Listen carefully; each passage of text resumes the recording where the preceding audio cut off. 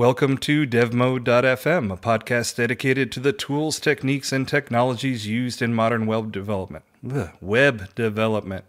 I'm Andrew Welch from NY Studio 107. I'm Lauren from Color Bright. I'm Marian Newlevant, currently in Portland, Oregon. I'm Patrick Harrington from Mildly Geeky in Boston.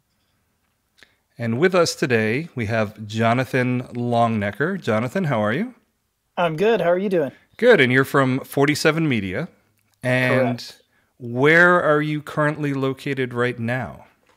Currently, I'm in my hometown of Knoxville, Tennessee. And the reason I'm asking that is that you are usually located somewhere else, or a lot of the year, right? You're located all over the place. You That is are, correct. yeah, so you travel with your entire family in a Airstream? Mm-hmm. Yep. An Airstream RV. So you travel all over the country, and in fact, you go to different countries, and you work out of there, right? Yeah. Yep. We sold our house about 3 years ago. Bought an RV and hit the road. And so we've been traveling for 3 years. And yes, it does cost money to do that. So I have continued to work Right. as we travel. I would imagine it would cost a good bit of money to do that. But I mean, the interesting thing here is that you're a web developer, right? I mean, that's what you do as a profession. Oh, yeah. 47 Media has been around since 2005. So yeah, I've been doing this a long time. So it's interesting to me because a lot of people on this podcast, and also I would imagine a decent number that listen to it, are freelancers. And the real kind of goal in being a freelancer or working for yourself is that you have the freedom to, in theory, travel around, do whatever you want.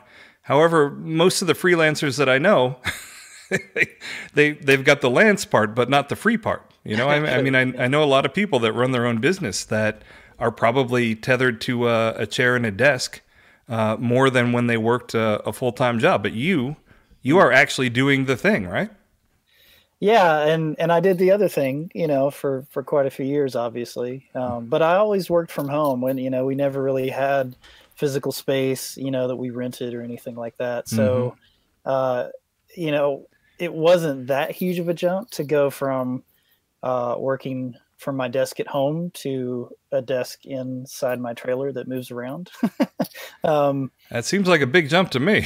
Well, there were external factors that were very different, but in terms of, not being used to being in an office with other people or being set to a certain schedule, based on having to go to a certain place every day, that wasn't really happening for me to begin with. So that did, make it a little bit easier, I guess. Gotcha. So does anyone here know the origin of the term freelance?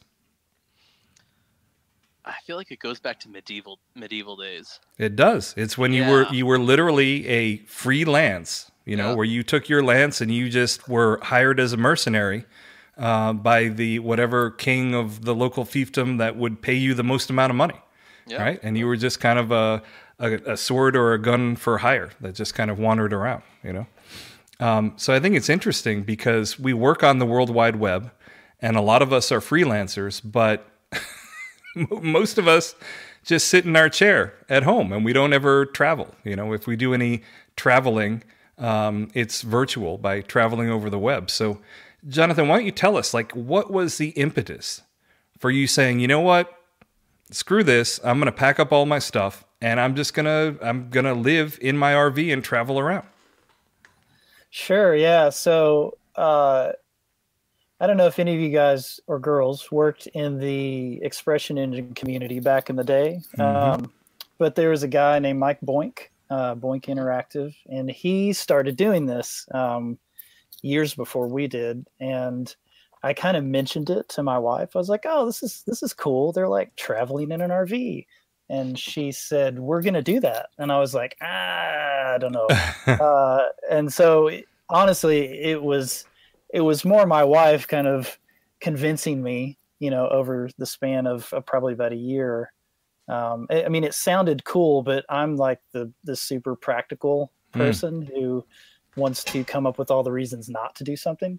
But I don't know. I kind of got to the point where we were already homeschooling our kids. I already worked from home.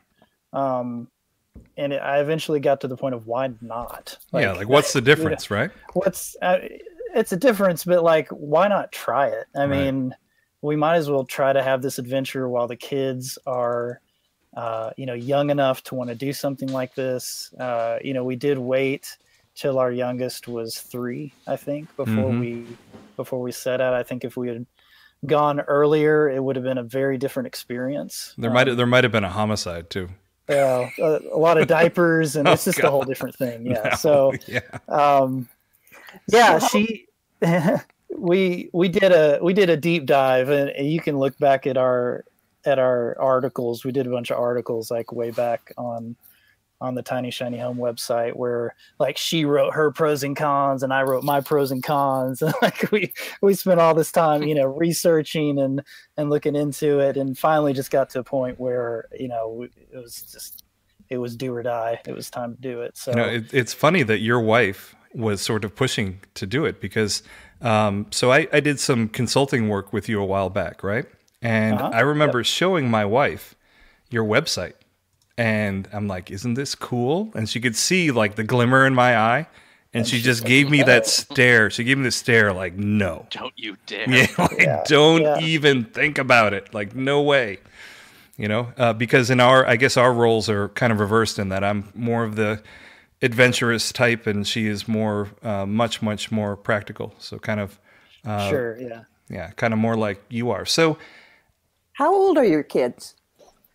They are 6, 8, just turned 11, and 12. Okay. That's amazing. And so you've got 4 kids, yourself, a wife. Do you have any dogs or animals that you take with you? No, we did not. But you have all of this confined in a 1972 Airstream. Yeah, it's a 31-foot, so it's like 200-something square feet, I think, total. Wow. Wow. Yeah, it's pretty small. Now, we didn't start out with that, though. We started out with a big fifth-wheel trailer, and what that basically means is that it connects like in the bed of your truck, like a gooseneck, I guess is what they're called sometimes, too. Okay. A lot of horse trailers will attach to a truck that way. But it was huge. It had like 4 slide-outs on it. It was over 300 square feet. The kids had like their own room. We had our own room. Like it was ridiculous how big it was. So right now you all sleep in the same room? Well, technically, yes, but there's separation and dividers and stuff like that, but there's not actual doors that separate anything. Right. And I was talking with Marion before we started the podcast about this, and she made the point that that's how everyone used to live. Right? Oh, yeah, right, yeah. Like sure. this whole, and Marion, you mentioned this, that this whole concept of everyone having their own room is a pretty new thing, right? Yeah, and it's not the reality in a lot of the world now anyways. Right. And I think about, you're in this 200 square feet that's so tiny, but there are a lot of people that are living in densely packed cities like Japan and in Tokyo and other places where the apartments aren't necessarily that much bigger, right? No, they're not. Yeah. And yours has the added superpower that if you don't like where you are, you can just leave, right? I got wheels. You got wheels. And, you don't need to all sleep together to keep warm because you just travel south if it gets too cold, right? We definitely follow the weather. Yeah, you just migrate. Are you like a migratory bird then, Yes, we are. We definitely follow like 70-degree temperatures. That's kind of our goal. Man, I mean, I'm super impressed that you're able to pull this off. So tell me how it works. Like if you need alone time, like a lot of the development work that we tend to do, sometimes you need just to be able to focus. Like how do you get that when you don't have a door you can close? I guess ask anybody who works in a cubicle the same question. Yeah. That's fair, man. You learn. Yeah. Those open offices. Mm-hmm. Yeah, I mean, like I said, I worked at home for years, and so the kids were there. They were running around and screaming, and God. there are times when it's like, okay, you guys have to be quiet, but for the most part, you just learn to tune it out. Do you ever just park it and be like, everybody out? It's usually the opposite. It's usually that the kids need to do some school stuff and I'm in the way. Oh. And Ash was like, go to Starbucks. And so I'll just jump in the truck and go into town. And So you have a truck as well. Oh, yeah. So our particular setup, the trailer, connects like any sort of trailer usually would to the back. The ball on the back, and so we drop the trailer, and then the truck is separate, so we can leave the trailer and go do whatever, and then come back to it. Okay, so it's not like one of those self-powered RVs, and that's all you got. No. And a lot of people that have those, they will tow, just a regular vehicle behind them. Right, because which that is would also be an option. Right, that would because be really tough to be. Because I actually sought out John's. Do you prefer John or Jonathan, by the way? Oh, it doesn't matter. My last name's Longnecker, so I have about a zillion nicknames I go by. I'm sure you do. All right. So I actually asked John for some of his expert advice because we were planning a family trip to Chicago next month. And I'm like, wouldn't it be cool if we rented an RV to go up there? But the thing is, and I don't know the proper term for this, but the motor home RVs, the ones that are all one kind of bus, there's literally nowhere anywhere near Chicago that I would be able to park that thing and hook up to water and electricity and all that stuff. So then I would need to tow a car in addition to it. And I was just like, you know what? Like, forget it. And you managed to kind of convince me that it would be a better thing to do if, like if we're driving to go see some of the national parks or something like that, right? Right, yeah, and there's several versions of RVs, and the most popular for renting are the kinds where it's like they take the front half of like an F-250 or an F-350 truck, and then they smash a camper on the back of it, and it's all one piece. And we've seen those a lot. Like we went up to Canada, and there was like a zillion of those things that people were just renting, and they would have to leave during the day to go exploring. The whole thing would just go with them, and then they would come back. But since it was all self-contained, it wasn't a huge deal. But that's when you're, like I said, out in nature, like at these big parks where there's expected to be those sorts of vehicles out there. When you start talking about huge cities like Chicago, it's a very different story, and you probably don't want to be trying to drive that. So I'm curious about the day in the life that you have. So you're most of the time, I would imagine that you're traveling. There's a lot of driving that is going on. How often do you stay camped at a particular place?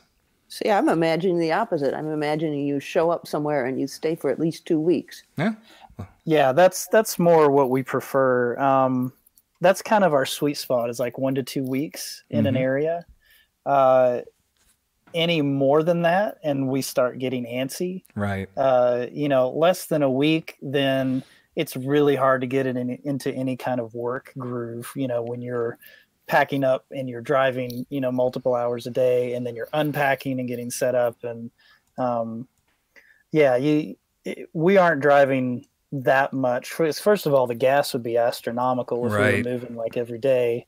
And you don't have the time to explore an area and adventure if you're constantly driving to the next spot. So you want to give yourself some time to figure out what's going on in the area, what you can do, get time to know the people there and where everything is. And because a lot of times there's things that are in an area that may not even show up on an internet search. And so you have to give yourself time to, talk to some people. And I'm 100% on board with that. Like it blows my mind that people go on these 1 week vacations. And often the 1 week vacations are to like a resort somewhere.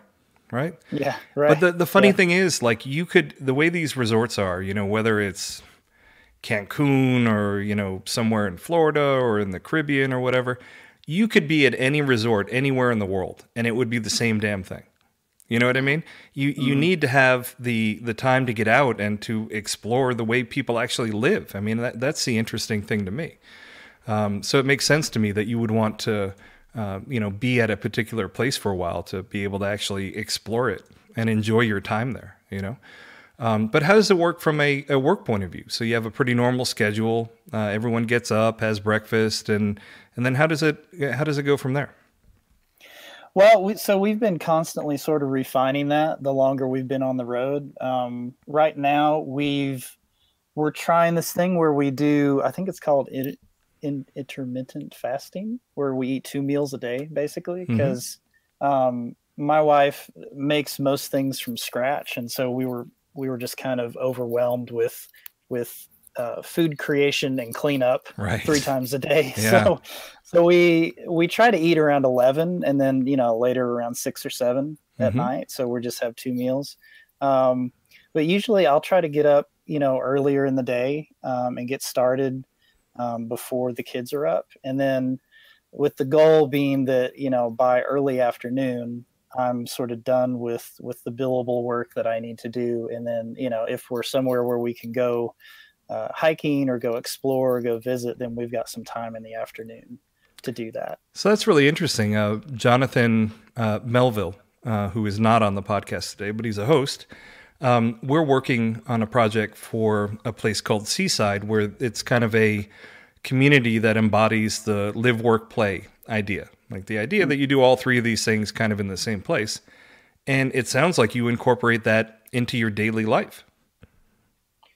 Yeah, because if I worked 9 to 5 every day, then this doesn't really work. Yeah, you never see anything. Most of the places we would visit are closed, by 5 or 6. Right. And then a lot of times what we try to do is travel on the weekends because we try to keep a pretty regular work week just for clients. Like I don't want to be gone all the time. I want to be available for them. And so, so you got to figure out how to make up that time during the week. And so it's not that hard to get up a little bit earlier. Or in my case too, I've had the company so long, I charge a decent amount per an hour. And so I don't have to work 40 hours a week. Right.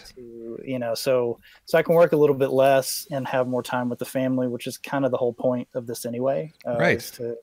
Is to be more present, with the kids and to experience these things with them. And I can't do that if I'm stuck in front of the computer. Right, and experience more of the world than just that glowing screen that's in front of you, right? Exactly. Yes. Because honestly, this spoils you a bit because the more you get out there, the less you want to stare at your computer. Right. But whatever. Yeah. No, I could totally see how that would happen to you. Now, but how does it work from in order to be able to work on these various projects, presumably you need an internet connection. So how does that work? Yeah. So we have quite the nerdy internet setup. And so I don't know if I mentioned before, but when we moved into our Airstream, we actually, we gutted it down, to the ribs. We renovated it completely.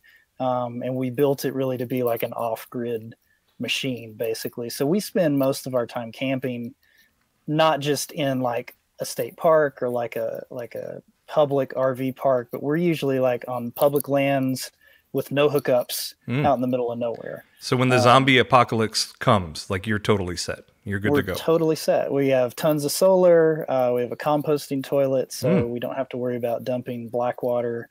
We've got a good sized fresh tank, and we've got ways to get water. We can basically transport fresh water and get it in the tank with various water bladders and containers and stuff. So yeah, I'm actually talking to you from my barn that I renovated and use as an office, and I have a composting toilet here too, and it works remarkably well. Yeah, it's good. It's not the best for 6 people, I would say. That's a lot. But we love not having to worry about black tanks. And right. If you're not familiar, that's basically where, when you go to the bathroom, that's where all of your stuff goes, is into the black tank. It's got to go somewhere. Yeah. Don't drink out of the black tank. No, definitely not. But yeah, so part of the internet, how does that work? As I say, part of the renovation is that we got to really design our internet setup from scratch. And so we have several ways that we basically boost the signal. And we do everything with cell phone plans because, you know, you're not going to find Wi-Fi out in the middle of the desert. Right. And even if you're at a campground, whatever Wi-Fi they have is going to be horrible. It'll be super insecure, and it'll be so spotty and inconsistent that you'll want to like smash your head against the wall. Right. And we did that for a while. Like we had, you know, this special piece of equipment that would like boost the Wi-Fi signals and like combine Wi-Fi signals, and it never worked. It was just a piece of garbage. Yeah, and also you'd be traveling from. It would be like traveling to find the next oasis, right? You know? Yeah, exactly. Yeah. And in case you hadn't noticed, like your phone connection is probably way more stable than your Wi-Fi connection is nowadays. Right. So the hard part is that cell phone companies really don't want you to use their internet to live off of full time. So they make it really difficult or they make it really expensive, basically, to get gigabytes, you know, per month. So this goes through one of your phones? Like there's no satellite sitting on the top of your Airstream? Well, no satellite, but also not through our phones. Okay. We use little hotspots. Oh, okay. Yep. We've got one with Verizon and one with AT&T. The Verizon one is a grandfathered plan that you kind of have to know a guy to get one. It's like that gray market thing where they made them a long time ago. They don't sell them anymore. And we pay somebody a decent amount a month to just sort of rent it from him. Gotcha. But it's like $150 a month for unlimited gigabytes from Verizon. That sounds reasonable. Yeah. And though technically it's not unlimited, like if you use over 200 gigs, then you sort of flag their attention and they might shut it down. But 200 gigs is still plenty. And then the AT&T one, we got in on some kind of weird anomaly where they basically treated the hotspot like a phone, where it's unlimited and they might slow you down after so many gigs, but they probably won't. You can't get that anymore, but we grabbed one. So we've got basically two options. And you just switch back and forth depending on which signal you get better, or?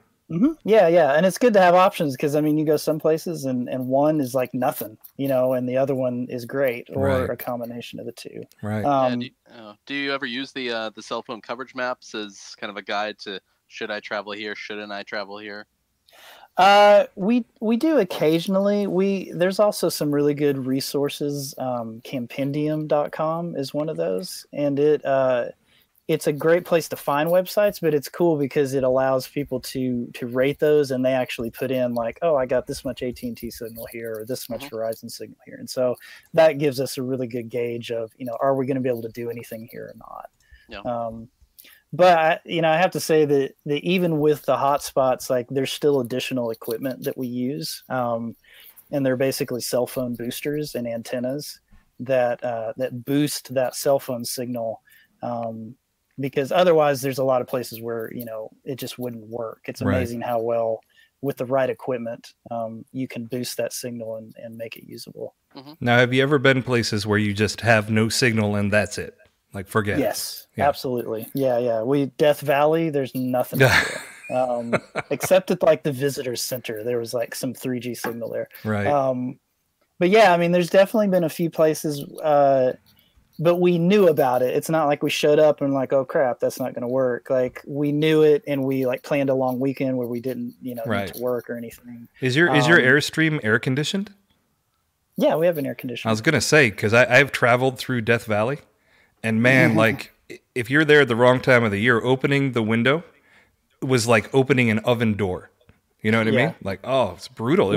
We definitely didn't go there in the summer. Like I said, we follow the good temperatures. So we were there when it was bearable. And honestly, when we're camping off grid, we don't have enough power to run, you know, the air conditioner. Right. So yeah, we have to, if we're camping off grid, we basically follow the good weather. And the nice thing about the Airstream is it's got a ton of windows, so you can create some really good cross ventilation. Yeah, get some nice airflow. I vividly remember when I was younger, we decided to take a family trip driving across the United States, and we're in this old Plymouth Horizon. Like it's not a fancy car by any means. And I remember like it just being so brutal in Death Valley, New Mexico, and we had the windows open, and I managed to get sunburn on the bottom of my feet because I had my feet hanging out the window, and they got sunburn. And I'll tell you, of all the places to get sunburn, the bottom of your feet is the worst. It's like the nut low because you can't walk, like you can't do anything. Yeah. Oh, it's horrible. Ugh. So, do all of your clients know that you work with that you're basically a free range organic freelancer? I mean, they all know. Most of our conversations are like, "So where are you at today? Right. What's going on?"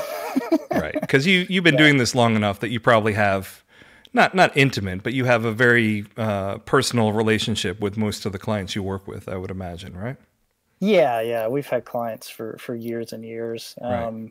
and it's not like I'm trying to hide it. I mean, there's multiple references to it on the 47 Media site, and in my email signature, I Right. link out to Tiny Shiny Home. So they all know what's going on, and they're cool with it. I haven't had one client that bought their own Airstream and was renovating it, so they were Wow. like asking me questions, and yeah.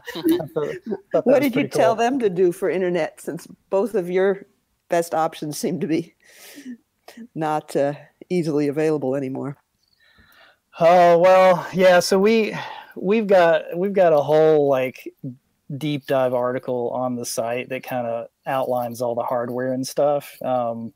But yeah, finding those plans is a little bit trickier. But there's a few options out there that I've pointed into. Yeah. I read your article. Yeah, and Lauren, I think you recently made a transition from living and working in the U.S. to moving over to Germany. So does any of this kind of story resonate with you? Yeah, I'm a bit of a nomad myself. So, like, traveling has always been a big part of like how I like to navigate and work as well. So yeah, a lot of this resonates, and I'm kind of interested in reading a few more of Jonathan's articles to see. When are you going to buy your Airstream, Lauren? I know that's I need to start looking up the prices now. And that's the cool thing though about the job that we all do is that we probably could do this, if we wanted to, if we put the effort in, we probably could be doing this and working from anywhere that we found particularly interesting. So, I mean, it's just something to think about in terms of if you're going to be a freelancer, free is part of that word, maybe start taking some advantage of that, right? Yeah, Absolutely. Where's the furthest you've gone, say time zone wise? Well, since we have wheels, we're mostly limited to where we can get on land.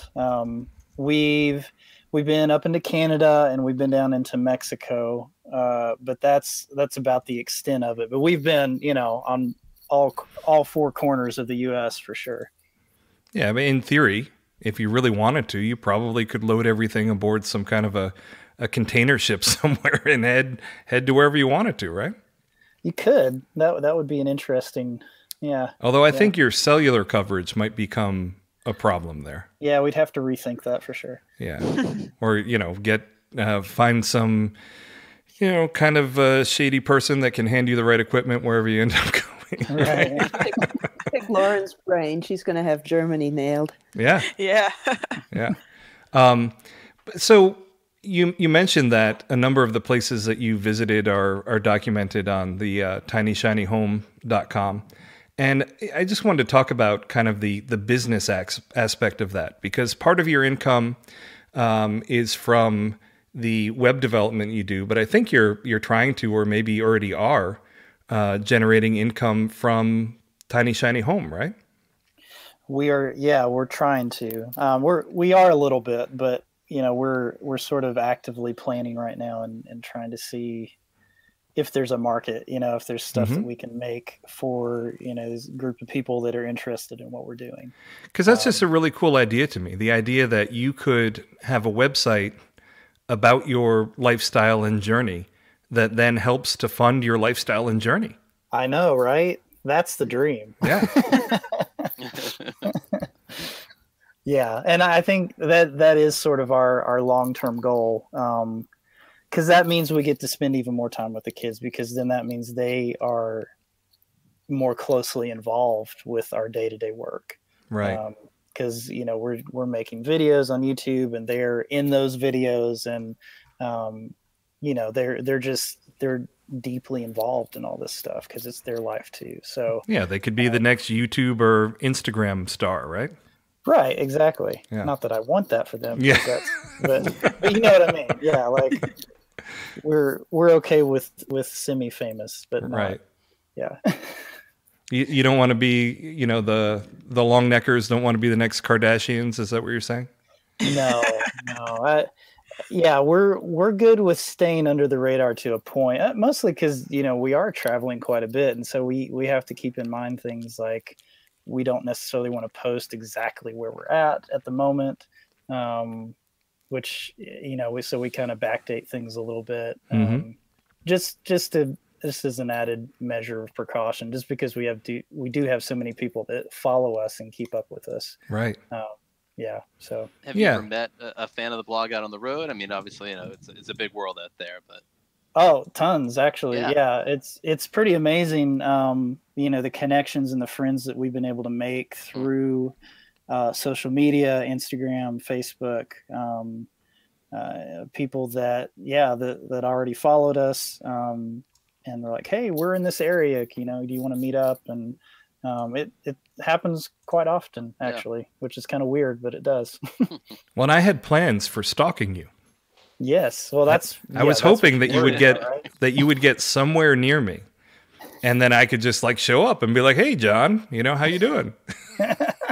But the problem is, apparently where I live is not interesting at all because you're not going anywhere near me at all. You're in New York, right? Upstate New York, yeah. I see. I've been to upstate New York. That was like our first year. We were up there. But you never went back. No, we didn't, because we went west, and we're like, oh, this is really cool. So we stayed out west quite a bit. Yeah. Yeah, because it looks like you're 2018. I'm looking at your kind of travel map of where you're planning to hit. I mean, other than where you live, it looks like you're doing just southern United States for the most part this year, right? Well, yeah, that's where we've been. So okay. Where we're going next is my wife's family is up in Indiana. So we're headed north after this. And then we're going to keep going north up to like Minnesota, and then probably loop back around, and we're going to the Hot Air Balloon Festival in Albuquerque in October. So that's sort of our trajectory, and I think we're going to try to hit Yellowstone and a few other of those national parks. Have you hiked your way up to Alaska yet? No, we have looked into that. The hard part is the roads are so bad there. Mm-hmm. You could do real damage to your rig if you're not really careful. Right. So we've heard it both ways. We've heard some people are like, oh, it's not a problem. And then other people are like, you're going to destroy your Airstream if you take it up there. Which, I mean, the Airstream was 6 months of Ashley and myself and her dad working like 6 days a week, right? Like, I mean, we put our heart and soul into it. Like, this Airstream is never leaving the family. So, like we want to take good care of it. Like, we don't want to break it. So we're kind of torn. That we think if we go to Alaska, we may rent something smaller and do like a short-term trip there. But I don't know. We definitely want to go though. It looks beautiful there. Well, you could fly somewhere and then rent somewhere smaller when your tour of southern France or whatever. Yeah. Overseas could be a thing too at some point. But you put all that work into your home. You kind of don't want to leave it behind, though, right? You want to figure out some way to take it with you. Yeah, we definitely. I mean, like I said, it's never leaving the family, so it'll be used in some capacity. But in terms of actually driving it up to and in Alaska, we're not 100% sure that we want to do that yet. Now, kind of getting back to the tech side of things, have you ever had it where the fact that you're on this kind of occasionally spotty internet connection has caused problems for you in terms of, you're in the middle of updating a client site and there's some kind of a problem and then boom, the signal's gone? Or are you pretty much, you're sitting in a place where you've got a stable signal before you try anything dangerous? I haven't had any catastrophes. There's been a few instances where, for whatever reason, the cell phone signal blocks certain ports, and it makes it hard to do SSH work and stuff like that. But in that case, it's usually like I just can't do anything to begin with. That's not like I can break it halfway through. Right. But no, I don't. Like I said, the setup I have is pretty solid, and if it's not solid enough, because we have 4 kids, we watch Netflix, like we know if the internet's going to work or not generally. Right. If we get there late and it's not working at night, it's like, well, it's probably not going to work tomorrow. So if it's not, then I'll just jump in the truck and head into town closer to signal. Find a Starbucks. Yeah, find a Starbucks. Grab a coffee and sit there for the next 6 hours. Right. Yeah. And just kind of hammer away and do your work, right? Yep. Oh, that's really neat. Now, some questions, just kind of more personal questions. So you've got kids, and you said that your oldest was 11, is that right? 12. 12. She's 12. She'll be 13 in November. Yeah. So what happens when, she's whatever age you consider appropriate for dating, and she's like, Dad, I don't want to leave. My boyfriend's in El Paso or whatever it is. That's a good question. Well, we probably wouldn't stay, unfortunately. Honestly, my oldest is super mature and probably wouldn't want to stay around for anybody anyway. She's very mature. But so what's interesting is that our long-term plan is actually based a lot around what she sort of wants, and her sort of dream one day is to have like her own tiny farm. Right. So within the next 4 or 5 years, we'll probably. Wait, your 12-year-old, her dream is to have her own farm? Yeah, she wants her own farm. Yep. Oh my God. My 12-year-old, I've got a 9-year-old. The only thing he wants is his own bowl of ice cream. Right. I know. I'm telling you, she's like, it's crazy. She's done all the research. Like she knows what she wants to do. So, wow. So, with the next like 4 or 5 years, maybe 3 to 5 years, our sort of goal is going to be to see what we can do to support that. And so that would mean, grabbing some land somewhere and starting to build some tiny structures. Because farming is the exact opposite of what you're doing now, right? Yes, it is. Yeah. I mean, from a civilization point of view, we were nomads until, the hunter-gatherers and the farmers. Yeah. Yeah. But it's still a lot of not being super close to tons of people. Right. It's still a lot of that being in tune, with the land and not relying so much on outside sources for all of your resources. Part of what we've got the solar stuff, right? So we don't have to go plug in anywhere to get power. Right. But yeah, that's what she wants to do. So we're how big is her tiny farm, her dream tiny farm? Not huge. She wants some little animals, basically enough to sort of support her and her family one day. So, not like a huge farm where, she's selling to like 50. But how's she going to have her family when you left her boyfriend in El Paso, man? Oh, she'll be fine. Find somebody on the internet. Have you seen the movie Captain Fantastic?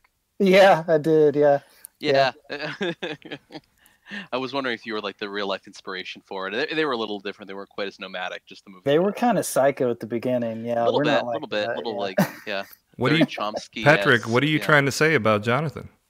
I'm just thinking forward to like when the kids just start proposing to people out of the blue. And yeah. But there's an interesting. Go ahead, Jonathan. Sorry. I was going to say it's funny you bring that up because I think probably the end of that movie is a lot of probably what she hopes to have one day. Yeah. Well, I have not seen it, so I'm going to have to check it out. Oh, you'll love it. It's a good one. But I think it's a really interesting dichotomy because you are, kind of living a nomadic lifestyle, and yet you are dependent on some very, very modern things. You know what I mean? True, like your job is doing web development, which is, kind of super modern and techie. So it's really interesting that that has enabled you to get off grid. Well, it's not just that. I mean, it's, you know, the road infrastructure, right? Gas stations. Yeah. Now, have you just to buy food? You know, like we don't take for granted any of this stuff. Like we know that there's a lot of conveniences that are built into this that allow us to do this and to be comfortable. You know, not to be like, we're not like super hippie, you know. Right. Like we take showers, we go out to eat, you know, like it's pretty amazing that you can have this sort of dual lifestyle where you're literally living in the middle of the desert. And so you don't look like, your kids don't look like the kid from Mad Max, like dressed in loincloths and okay. Most of the time, yeah.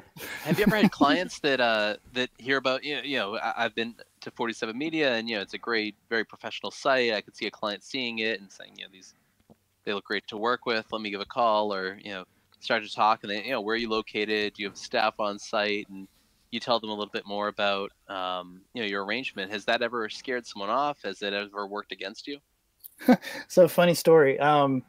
I years and years ago, we did a bunch of like print work for my dad's company, and eventually stopped doing that, and just recently had them get back in touch. There's like a new marketing person, and they didn't even know that I was related and that I had done stuff for them before. And she was like, yeah, we want to set up some meetings. And I'm like, well, I'm actually going to be in town in like a month, and she was like, oh yeah, sorry, we want somebody who's always local. Yeah, sure. It was like, of all places for it to be an issue. Right. But, yeah, I've always thought that was strange though. Whenever I hear someone looking for a contract developer that's in a specific locale, I've always thought that was really weird. They want to I know where you live. I think it started to come back full circle, right? I mean, when this whole web development design thing started, there were so few that were actually good at it. You usually had to go sort of outside of your local area to find that.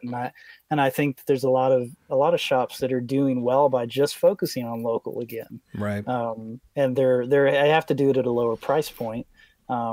But they do it in a way that's more like, you know, templated is the right word, but it's more sort of blocks that they've built. Cookie cutter. Yeah, exactly. Yeah. Do you ever run into like anything with, you know, needing mail service?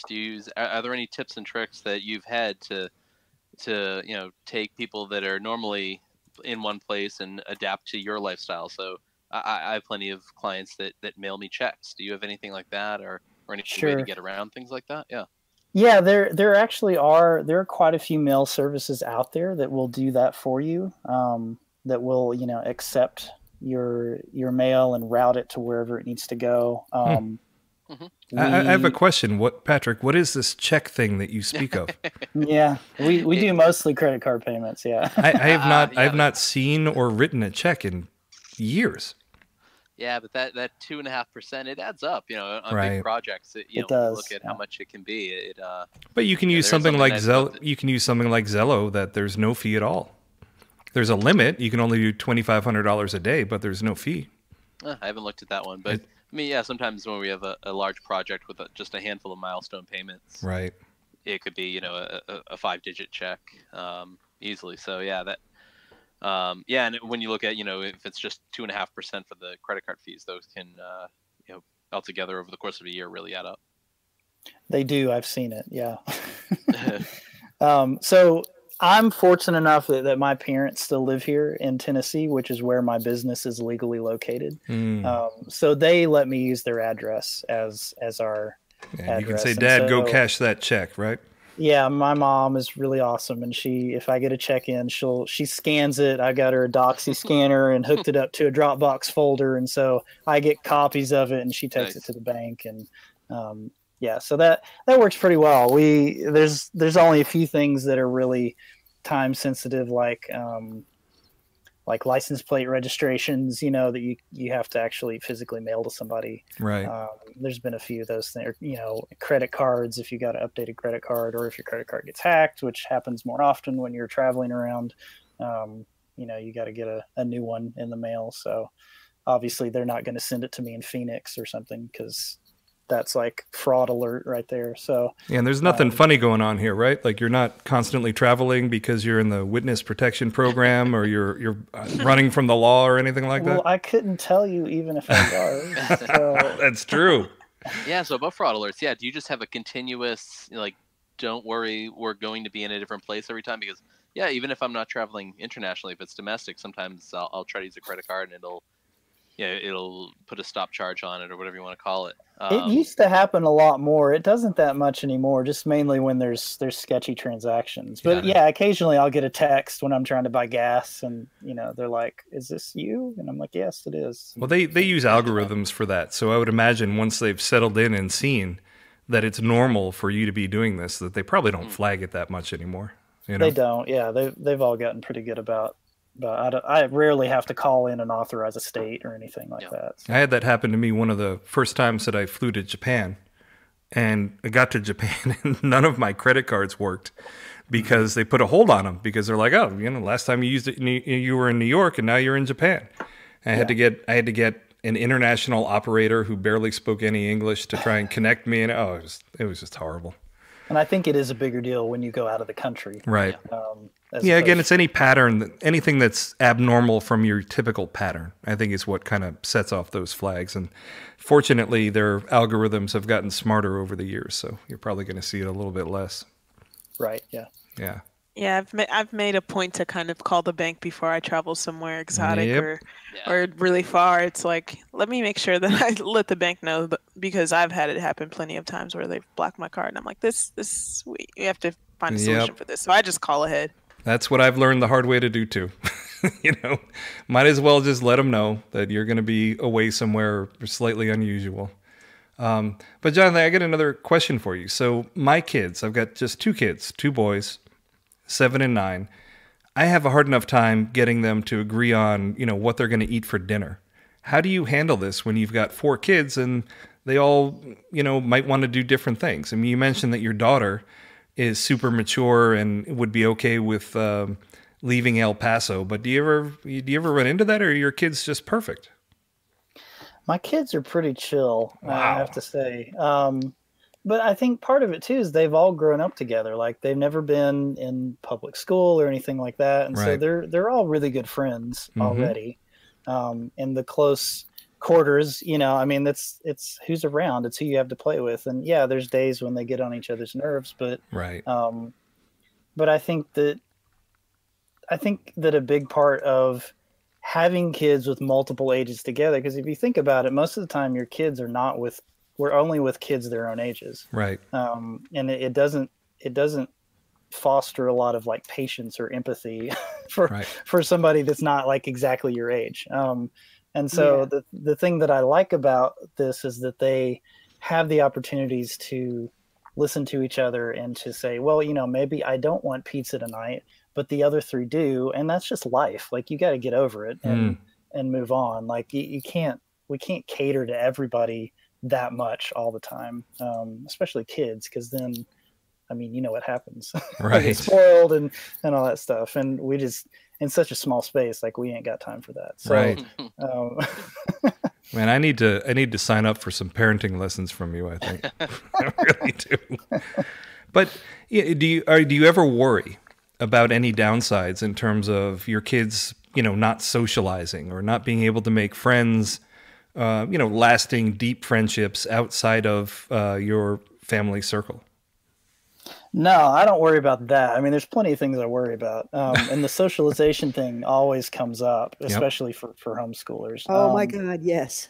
Yeah. And it's funny because if you think about it, homeschool kids are naturally around adults more. So they're actually carrying on adult conversations way more often than most kids are. And so they're learning those communication skills in a much more mature way than most kids would to begin with. Also, because we're traveling, like I mentioned, like we end up running into families all the time on the road, and shoot, just the Airstream, because it's shiny and beautiful, and like people just come up and talk to us all the time. Like it's super weird. So like we just by default, like we have learned how to talk to people and how to make acquaintances. And honestly, we've even met other families on the road that they have become really good friends with, and they email them all the time. They're not, face to face with them, but they're still making friends while they're traveling around. It's just not in the sort of the traditional way that you would think. Yeah. And I told these people again then. Oh yeah. Absolutely. And Marion, you have some experience there, right? You homeschooled, right? Right. I mean, I homeschooled one child because we only had the one in an urban place because we live in Portland. But oh my God, the people who said, oh, how would they get any social life? What about their social development? Drove me nuts. People would be asking my daughter, who was out with her friends on the city bus, how do you get a social life? And she's like, I'm here talking to you right now. Right. I'm not staring at my shoes or looking at my phone. Right. What else do you want from me? Yeah. See, I mean, that's something I'm really on board with, is that I think obviously education and socialization and all those things are important, but I also think that life experience for kids is super important. I think one of the biggest gifts my parents ever gave to me was that when we were younger, we traveled all over the place and we saw lots of different people, lots of different cultures, lots of different ways of doing things. My mother was in the Peace Corps when she was younger and continued that kind of work. So we went all over the place. And I think that is honestly probably one of the best things that they could have done for me, And we're talking about, there's this upcoming .all craft conference in Berlin. And I told my wife, why don't we bring the wife and kids? Like, we'll bring everybody, head over there. And she's like, oh, but, they would miss a couple of days of school. And my position on that is that, the life experience that you're going to get by visiting other places and seeing different people that do things a different way, you can miss a couple of days of school. If they miss making a hand turkey for a day, like, big deal. You know what I mean? Yeah. Big deal. Agreed. So do you think that your kids are a little more well-rounded, having been able to kind of travel from place to place, see different places and different people living different lifestyles? Well, I hope so. Yeah. I mean, that's sort of the hope is that we're preparing them to do amazing things that aren't sort of the status quo, right? Yeah. I mean, we're showing them that, like, we can do whatever. Like, you don't have to be, you can be in one place, that's totally fine. But like, if you want to, you can be all over the place. You can go to these amazing places that you never heard of. You can have these experiences. And we really hope that it sort of, maybe this is cheesy, but like expands their mind, Totally get it. Yeah. Totally get it. Because that's what we hope. Yeah. Yeah. I mean, one of the problems is that, if you grow up, maybe you grow up in a small town and you never leave that small town, that your whole mind is kind of wrapped around that one particular thing, And the great promise of the internet was that we would all be able to connect to each other and there would be open ideas and all that kind of stuff. But what has actually happened is it's reverted to like a kind of a base tribalism. You know what I mean? People don't go out on the internet seeking different or opposing ideas. They seek to reinforce their own. And what has happened is, instead of kind of this being this worldwide connection and open exchange of ideas, is that people are kind of congregating in a tribal way on their little islands. You know what I mean? Because people love to have their own opinions on things reinforced. And I think the fact that you are traveling not just physically around the country, but in a nomadic way, kind of injecting yourself into different people that live in different ways. I mean, that probably is exposing your kids to some really, really maybe even mind-expanding stuff, Yeah, I mean, it's definitely expanded our minds. Like, we've run across so many just things and areas and people that we had no idea existed. Right. And it's just been really cool to experience that. So what stands out to you? Like, what thing or experience or whatever that you ran into that you probably never would have had you not embarked on this lifestyle? Like, what is one or two things that kind of stand out in your mind? Okay, let's see. So the first one that we always bring up, it's everybody's like top top choice. You ask the kids where their favorite place is because inevitably that's like the first thing everybody asks. What's your favorite place? Right. So yeah, favorite place is the Dry Tortugas. Yeah. Which is it's basically an island 70 miles off the coast of Key West. And it's like the largest masonry structure in the Western Hemisphere, and it's on an island out in the middle of nowhere. It's an old fort. Mm-hmm. And so you can take a ferry out there, or you can take a plane out there. And so it takes out like a couple hundred people a day, and which is fine. And, there's like beaches and there's snorkeling, and there's this, this huge fort there that you can go explore. What's cool is if you plan it right, you can tent camp there overnight. And so every afternoon around 2 or 3 o'clock, all 200 people leave, and you're left with maybe 5 people, 10 people that are on this island out in the middle of the ocean. And it was just magical. I mean, the stars were insane because there's no light pollution out there. Yeah. The water had like these bioluminescent organisms. Oh yeah, those are so cool. And you could touch the water, and the water would like light up and like follow your hand. Yeah, whenever you splash, it's like a little fireworks explosion in the water. Yeah. And oh man, you could the actual fort had a big moat that you could walk around, and so the area in between the moat had all kinds of crazy wildlife and ocean life, and the snorkeling was just amazing. The coral reefs, and there were some old jetty poles that were there that had stuff growing up all around them, and you could just swim out there and just see whatever you wanted to. And that was and there's Shell Island too. So or not Shell Island, but I can't remember the name of it, but connected to it is a bird sanctuary. But on that island are conch shells. There's like thousands of like beautiful, pristine conch shells that just washed up on the shore. You couldn't take any because it's a national park, right? But it was really, really cool. And plus, if you're in a 200 square foot trailer, you're not going to put a conch shell in there, right? I would have put one of those in there. It was beautiful. Yeah. Okay. Yeah, but no, you're right. We don't buy a lot of stuff. You can't be. You can't be like connecting or collecting knickknacks and stuff like that, right? Because we can't. So, I mean, part of what you're doing is not just traveling around and kind of doing a live, work, play, but you're also kind of embracing a simple living philosophy, right? Oh, for sure. Yeah. I mean, we went from a big house here in Tennessee. It was like 2,700 square feet, down to the first RV, which was like 320 or 350 or something. And then, down to the Airstream, which is even smaller.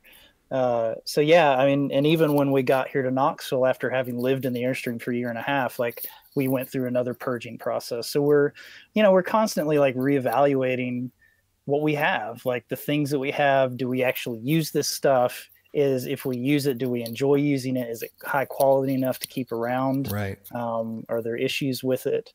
Like we just decided to leave all of our tent camping gear because we had a really poor experience tent camping at White Sands National Monument. And we tent camped overnight, and it was below freezing, and our gear was not made for that. And we were like miserable the whole night. Yeah.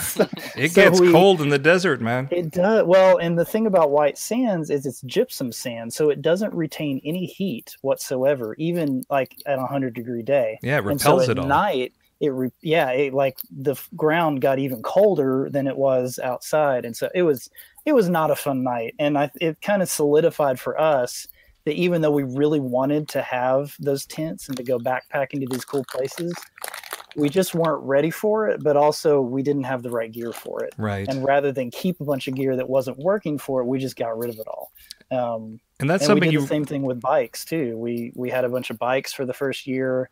We really wanted to be like a biking family, and we just realized that we weren't. And so we just got rid of them. Yeah. And that's something you realize when you move, is how much crap you've accumulated that you don't really need. And I know Patrick just went through this, so he can probably speak to it, but it is amazing the amount of crap that you keep around, and that's why moving sucks. Yeah, we had one of those dumpster bags out front, and even then, that didn't even come close to covering the amount of stuff that we got rid of. And right. Yeah, it's almost one of those, like, you have to put something aside for 6 months, and if 6 months have gone by and you just have not touched it, like, do you really need it in your life? Or maybe if it's seasonal, that's something. But right. Yeah, for sure. I mean, and I think that that's really interesting because, we're all only on this planet for so long. And the accumulation of crap that you don't use probably isn't going to be something that when you're on your deathbed, you're like, oh, I'm really glad I've got that, corkscrew with a coconut head on it that I got in Hawaii, right? You're going to be, you're going to be thinking about the life experiences, the people you've met, the places you've seen. And that's why I find your story very compelling and very interesting. Jonathan, is that you are really living the work, live, play mentality. And every day is that. You're not working your ass off for 350 days out of the year and then trying to decompress and take a vacation, which to me sounds like it's kind of similar to people who want to lose weight, right? The way that you lose weight is not by going on a crash diet. Where you just go crazy for a short amount of time trying to lose the weight. The way you lose weight is that you change your lifestyle in terms of you just live differently or you eat differently. And it's doing that consistently that will allow you to lose weight, right? Because your body reflects your lifestyle, right? And in a similar way, if you're working your ass off 24 hours a day, 7 days a week, it's going to be really difficult for you to then kind of get back to normalcy just by taking a 2-week vacation somewhere, Yeah. So it's just not healthy either. Yeah. So I think it's really interesting the way that you're able to integrate this in your life. And I certainly don't do it to the extent that you do. But I do try to do similar things and where, I will work for a certain amount of time and then other parts of the day I'll just devote to something that I want to do myself. I go for a hike every day. That really helps with my mental sanity. And then also just to be able to spend time with the kids. And I think it's amazing, Jonathan, the way that you have managed to balance all this stuff. But I got a hard question for you. So rewind the clocks. Future you is going to have a talk with past you when you're just about to think about embarking on going on this journey where you pack everything up into your RV and you hit the roads. First of all, does future you advise you to do it, or do you say don't do it? Oh, definitely do it. Definitely do it. I like it. Yeah. And then what piece of advice would you give past you, or pieces? It's funny, the things that we know now would have been nice to have known when we started, but I don't think we could have known them without going through the situations. Like, for example, we started out, with that huge RV and found out within a year that it just wasn't for us. Like, we couldn't take it off grid. It was too tall. It was too heavy. It was too comfortable. It was like a house. I mean, it had a fireplace in it. It was ridiculous. Oh my God. Yeah. And it got to the point where it's like, well, we're sitting in here watching TV every night, just like we would do at our house. Right. And that defeats the whole purpose. Yeah. What's the point? Now you've got a mobile living room that you watch TV on. Exactly. Yeah. And so when we renovated the Airstream, the only way that we could have done it the way we did it was to know what we didn't want and what we did want and how specifically we wanted to live this lifestyle. But until you actually try to do it, there's no way to know. There's so many little particular things that you think it's going to go a certain way. And then you get out there and it's like, oh, that's not at all what I thought this was going to be like. And maybe you needed the process just to grow yourself. We did. And so, I mean, looking back, I don't know that there's a whole lot I would tell myself because I had to go, we had to go through that. We had to learn those things ourselves to really figure out who we were and what we wanted to do and how we wanted to live specifically. I get another tough question for you. So the pace of modern web development is crazy. Yes. Like it is insane in terms of, what the new technologies, the new ways of doing things, the front end, JavaScript, everything. Like it's just insane. Do you ever find it difficult to keep up with it? The fact that you're kind of living this more balanced lifestyle. Yeah. And that's probably is one of the downsides of spending more time, with the family and doing the adventuring stuff, is there's less time for the business building, right? Or the learning new things. And what I've sort of realized, especially the last several years of things have gotten so crazy, is that most clients really don't care. Right. And I'm fine to do things the way that I know and that I'm the most efficient at. And they don't really care either way, as long as I do it well and it's compatible and it's done in a way that seems like a good value to them. And also you can wait until things sort themselves out, right? Like all of these that's the other thing. frameworks competing, and you can be just like, all right, I'll wait until we figure out what the best one is, and then maybe I'll use that, I don't like to use my clients as guinea pigs. So, like I want to make something that's going to work for them for a long time. Right.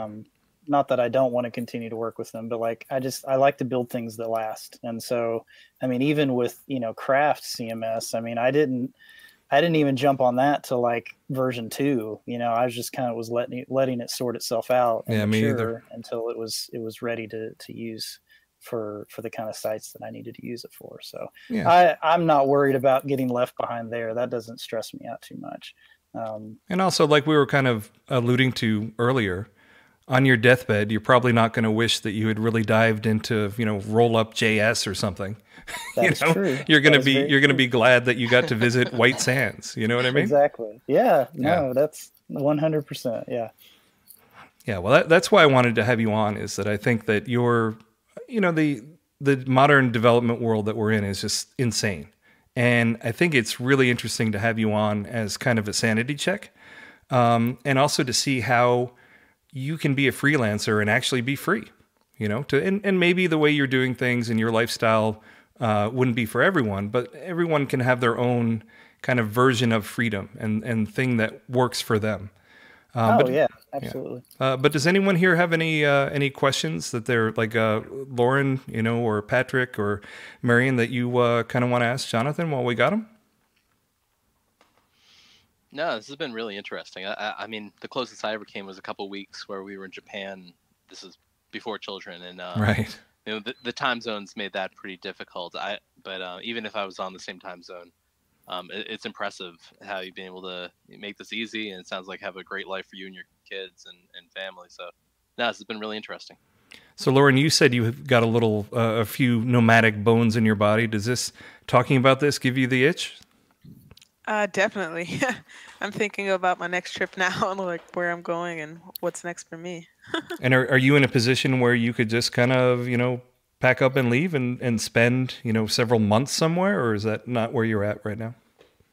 Not exactly, but I could spend extended periods away, but I would say not months at a time, but right. Pretty flexible. Yeah. Yeah. I like to have a home base, but I like to also see other parts of the world as well. Well, very cool. Well, Jonathan, thank you for coming on. And I think it was a really interesting talk. And we will make sure, like, if you can hit me up and give me in the show links, like Campendium and some of these other links that we'll definitely want to put in there. Sure, yeah. But that about wraps it up for another episode of the devMode.fm podcast. To have every episode delivered to your favorite podcast player, subscribe to our RSS feed or subscribe via iTunes or Google Play. And if you like what we're doing, leave us a review. And you can follow us on Twitter at devModeFM. And we'd love to hear your thoughts on this episode. Just leave us a comment on the devMode.fm website. And normally I would completely sign off, but there's one other thing that I just remembered that I wanted to mention to you, Jonathan. So your kind of lifestyle where sometimes you're connected and sometimes you're not, dovetails with something that we're going to be talking about on an upcoming podcast, which is going offline. And it's a way to use service workers where you can handle situations where you have internet coverage that is spotty. And I wanted to mention that because I thought you might find that kind of interesting. Yeah, absolutely. And the basic idea is that you are able to make a web page that can kind of pre-download various pages or various things that you think people might want to visit. And even if you lose your internet connection completely, the people can still navigate as if it's a native app, which is kind of cool. And I thought it might be something that would interest you.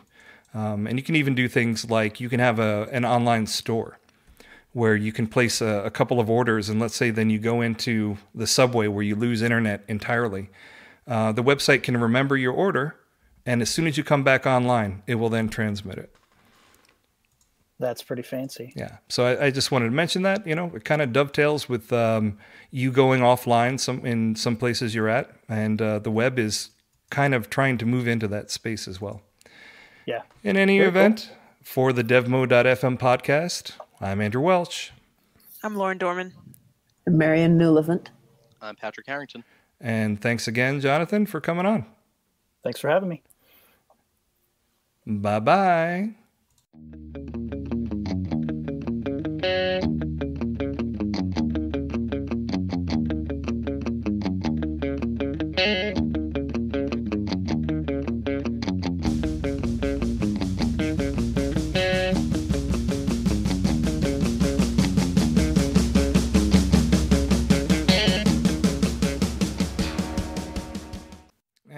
I just wanted to let everyone know how much I suck, despite all of that talk about the local recording and having to hit complete recording and everything, Jonathan. I forgot to hit the I was start. wondering. I thought I was supposed to hit it. I was like, oh, no. No. I know. I was like, 0 hours. I'm like, it has to be on my end of things. Your lovely host forgot to hit the record button. So we are going with the backup recording once again. Yes, you do have a local, so we haven't been, yeah.